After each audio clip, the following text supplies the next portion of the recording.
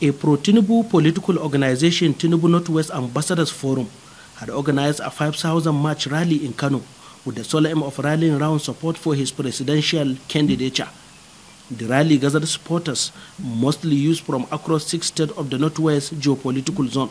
The coordinator of the movement, Comrade Hussein M. Hassan, said the motive is to use the rally to get booster support for Mr. Bola Ahmed Tinubu, who is already a selling candidate among all the major contenders in the Northwest and the Northern Nigeria by extension. Because of his unprecedented contribution in ensuring the success of President Muhammad Buhari in 2015 and 2019 election, because we all know that Bola Ahmed Tinubu has contributed a lot. He used his idea of political, he used his available resources to ensure that President Muhammad Buhari succeed.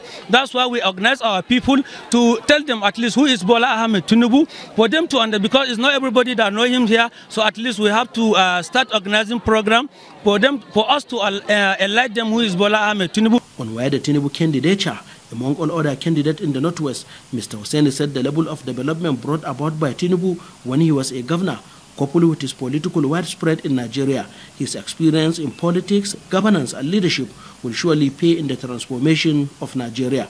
And we are even ready to buy a ticket for him to contest for president by the year 2023, because by the year 2023, if it is not Tinubu, then it is nobody. He called on the other people in the region and northern Nigeria by extension to rally round their support for Mr. Bola Ahmed Tinubu so that Nigeria can be transformed speedily.